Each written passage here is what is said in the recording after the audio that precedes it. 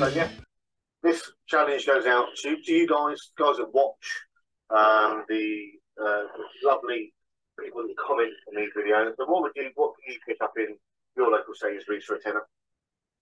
Goes out to the beer community as a whole. You want to get involved again? Yeah, I don't know, Scott. I did do it last year and I really enjoyed getting involved in doing that series of beers, but I did say I wasn't going to talk about supermarket beers so much this year. I did say I was going to try and buy less beers this year because I bought far too much already. Who am I kidding? It's only a tenner. Let's go Sainsbury's.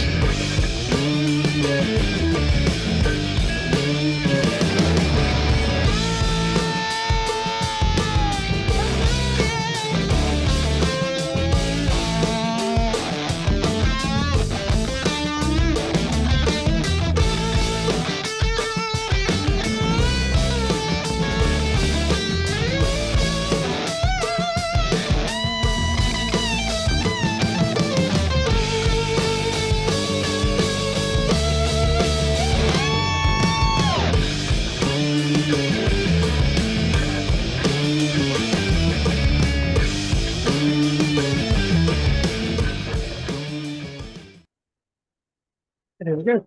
Back from Sainsbury's with a reasonable little haul. Let's see what we got. Once again, I got something new, something I've done before, something regular that I'm used to, something I'm aware of, something a little bit strange. Same as it in most of the last videos in this range. Thanks to Scott for starting these up again. I did enjoy doing it. I read about whether to, but something to do for the afternoon. So yeah, Sainsbury's I went to was probably a medium-sized Sainsbury's. It wasn't a massive superstore, but slightly bigger than the one I went to that closed down. And to be fair, their beer range was pretty poor. And being it's now an Aldi, beer range is probably better in there. But off to big Sainsbury's, and this is what I got. So I thought start with something a little bit different. First one up is Fuller's Black Cab Stout, 4.5%. Made obviously in London by Fuller's. Probably fairly recognisable one, I think. I've seen it around quite a lot. I've never seen it in bottles. I don't think I've actually ever bothered to pick up one of these before, even though I like stouts. It's probably a mainstay of my drinking. So I thought it's about time I have a look into that and see what I've missed, really. Probably changed a lot. Something that I have had before, but not for a while. Bit of a decision splitter on this one. I've seen a lot of people talk about it and not necessarily in positive terms, but I remember quite liking it. It's sweet and spicy, the Blandford Fly from Badger down in Dorset, 5.2% golden ale. I do like something with something a little bit extra, additional flavours rather than just a standard hop profile. So if I remember right, it's kind of a gingery kind of thing, if I remember rightly. Both those under £2. I think it's 170, 180, I think, something like that. And still on something on a regular. I've actually reviewed this one previously, I think on a video, Timothy Taylor Landlord, but the dark version, again, because I like dark beers, 4.1%. Something a little bit different and possibly a little bit daft, right? Now, Stiebel Radler Grapefruit. Now, regular viewers will probably got bored of me going on about how I don't really like grapefruit, especially in beer, which is why I'm not a big fan of Citrons and a lot of the pale ales where the hop profile is basically grapefruit and that kind of pininess.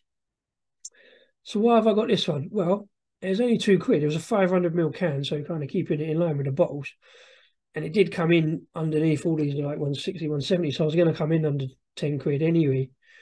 And I thought, well, let's just give it a go. It might be a laugh for a video just to maybe explain why I don't really like grapefruit. Obviously, it's a Radler, so it's a light one, 2%. It might stay around a while till the summer months before I actually get around to it, but I thought I'd give it a go. It's something a bit different, something a bit of a laugh. And then, because they were only just under £2 and that one was £2, I didn't really have a lot of wiggle room to play, so I just went with a 5.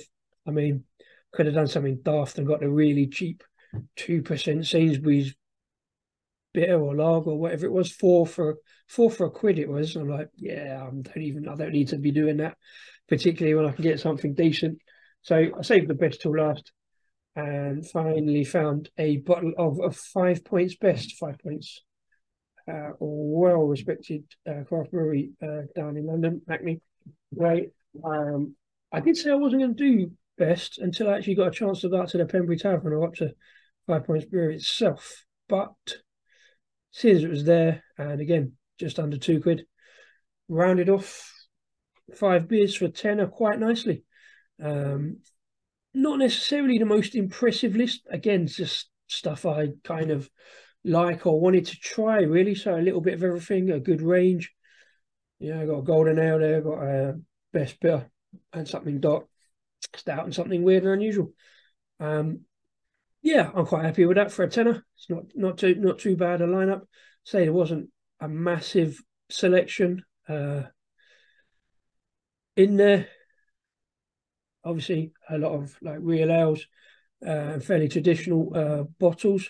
But again, 500ml bottle for under 2 quid, quite a good value. A lot of stuff I'd had before, a lot of stuff I'm not too fussed about. Even in the craft section, I would say there wasn't much, and obviously you're going to get less for a tenner in the craft section. There was a couple of small cans for 2 quid that I could have put in, but yeah, went with this. Quite happy with it. 5 beers for a tenner, which not too bad at all. Thanks once again to Scott for putting it out there. I hope you enjoyed this little look at cheap beers from supermarkets, even though I said I wouldn't be doing it too much. I will put a link to the original video from Scott and Wonders World. If you haven't seen that at all, go and check that one out as well. And if you haven't already, please click the like button and subscribe, and we'll see you for the next video, whenever that may be. I've been Rasko and Disco Beer Review. Enjoy the beers. Cheers.